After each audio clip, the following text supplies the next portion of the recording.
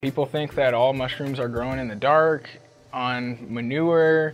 We have wood-loving mushrooms, mushrooms that can grow on insects, and mycorrhizal species of mushrooms that can connect with like different plants. Yeah, generally a lot of new growers will mistake the brown for contamination, but that's actually just the mycelium ripening and getting ready to produce a good crop of mushrooms. In nature, you'd find oyster mushrooms growing off of the sides of trees. So here we kind of try to simulate that way of growth with this block.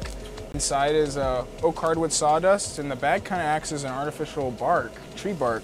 So when we give it an incision, it kind of just acts as in nature when the mycelium starts poking out at the right points and receiving the right O2 levels that sends mushrooms out. Once it completely devours all of its food source, the mycelium signals to produce mushrooms.